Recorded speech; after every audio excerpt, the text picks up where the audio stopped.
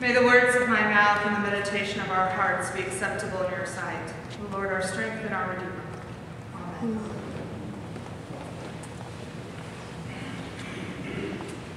We are deep into the season of Lent now, and we are also deep into the Gospel of John. Now, while the story that we just heard happens early in John's Gospel, it is a story that so captures the good news of Jesus. The Jesus of John's Gospel is a Jesus who welcomes, who loves, who accepts. It is also a gospel rich in symbolism. There is a kind of sacramentality to the gospel, where the outward and visible experience communicates to us a truth about the inward and spiritual experience. So just a reminder from your confirmation or baptismal classes, the definition of sacrament is an outward and visible sign of an inward and spiritual grace. And we heard echoes of that in the collect, the prayer that we said at the beginning of the service, where we ask God to keep us both outwardly in our bodies and inwardly in our souls. This concept of sacrament is really important to who we are as a Christian community. Unlike so much of Western thought in John's Gospel, this material and spiritual are not separate, but very much part of each other. John is a gospel that shows us what it means for the divine Jesus to be fully human. And as such, it also shows us what it means to be human, which is really an integration of body and soul, of flesh and spirit. And we see this integration so well in today's gospel. The Samaritan woman at the well is in need of water. She's come to the well in the heat of the day, under the bright light of the sun, to draw water from that well that is so familiar to her. She has drawn water from that well for years. All of her ancestors before her did as well, all the way back to Jacob.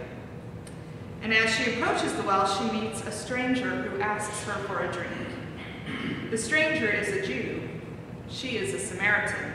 Samaritans and Jews don't mix. Moreover, Jewish men do not speak to Samaritan women, ever. So just an aside, I want to remind you that women in this culture were not able to make a living for themselves. They relied on men in their lives, be it fathers or husbands, to provide for their basic needs of food, shelter, and clothing. The fact that this woman has had 5 husbands and is now living with a 6th man who is not her husband is not a question of morality. It often gets interpreted that way, but that's not what's going on here. It is not a question of morality for her. It is a question of survival. A lot of times this fact is lost on readers of the gospel. She is not a woman in need of forgiveness. Unlike the story of the woman who is an adulterer that is about ready to be stoned, and Jesus says, whoever among you is without sin, cast the first stone, and the crowd disperses, and then he tells the woman to go and sin no more, that her sins have been forgiven. This is a very different story than that. This is a woman who is in need of compassion and love, which is exactly what Jesus offers her. He offers her welcome, love, and acceptance of exactly who she is. So back to the story. Jesus asks her for a drink, and she is shocked. How can you ask a drink of me, she wonders. And Jesus tells her that if she knew who she was speaking to, she would in turn ask him for a long, cool drink of the water that he provides, living water that takes away our thirst forever.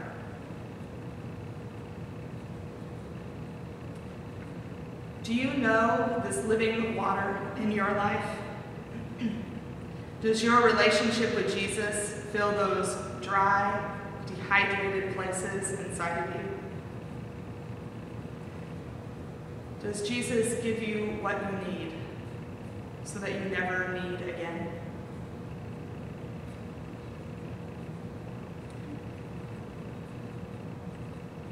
The key to being able to answer yes to these questions is knowing that we are thirsty in the first place. For the Samaritan woman, there is no question. She has 3 strikes against her. Strike 1, she is a woman. Strike 2, she is Samaritan. And strike 3, she's had 5 husbands and is now living with a man who is not her husband. She is a nobody with a capital N in her world. And as such, she knows her vulnerability and need. It is in front of her every day. It's not that easy for us to know that we are thirsty. We live with privilege. Such privilege, in fact, that when we suffer, we more often than not dismiss it. We say, well, this is a bad time for me, but it's nothing like what so-and-so is going through. Most of us aren't in need of food or clothing or shelter. Most of us are secure in those basic human needs, but that does not take away from the fact that being human is an experience of suffering.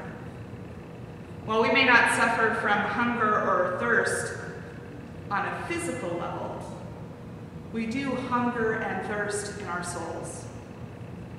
We hunger and thirst for love, for acceptance, for healing, for security, for freedom from anxiety. We hunger and thirst in our failures and in our losses.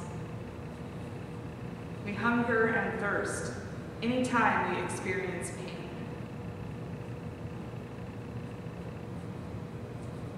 Think about your own life for a moment. What in you is leaving you thirsty? For what do you hunger?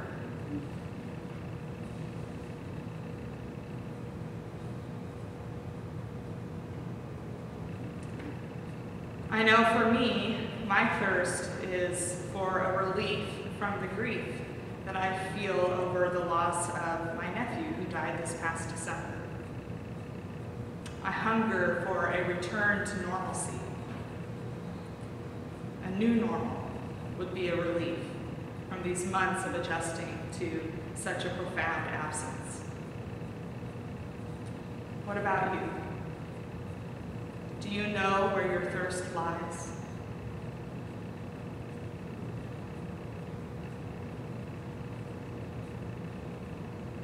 Here is what is so beautiful about Jesus, about the gospel, about the good news of God's love for us.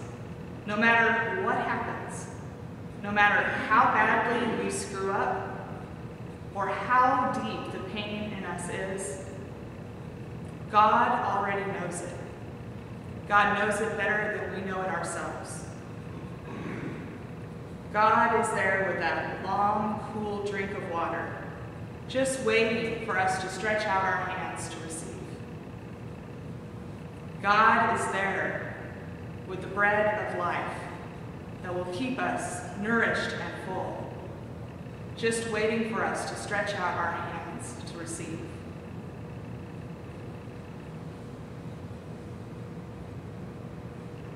We have the opportunity each and every Sunday to reach out our hands and have God fill us with all that we need for nourishment. When we receive the sacrament of the Eucharist, the bread and wine blessed at this table of welcome, of love, of acceptance, we are filled with an inward and spiritual gift of Christ's presence within us. This is not a table that we come to because we are worthy, because we've done everything right. This is a table that we come to because we are hungry and we are thirsty. And God is there to provide us with what we need. The Eucharist is a sacrament of healing, of wholeness, of bringing us to completeness in Christ. So that no matter what it is inside of us that causes us to suffer, this sacrament of welcome, of love, of acceptance just as we are, holds the potential to transform that suffering into a lived experience of God's love. When you receive the Eucharist today, invite the presence of God in that bread and wine, in the community around you, to fill those hungry and thirsty places inside. Invite the presence of God to transform your suffering into a place of knowledge of God's love, which provides all you need for life.